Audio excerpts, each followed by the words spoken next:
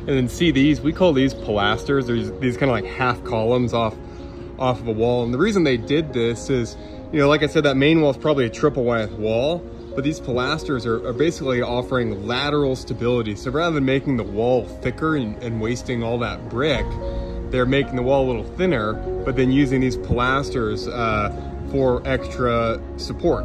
And then it's also, what's cool is it breaks up the building and it's a really nice architectural detail. So you can see it going up and then it terminates into these corbels here at this eave height. And then you've got these parapets that corbel out and then take the rafters, you know, it's a place for those to dive into. So just cool old brick details. And you'll see us do pilasters a lot too. And even though we're putting rebar in ours some, like this actually provides a cavity to put rebar in. But sometimes just by doing these, you don't have to put rebar in because once again, you're just worried about the lateral stability of these buildings.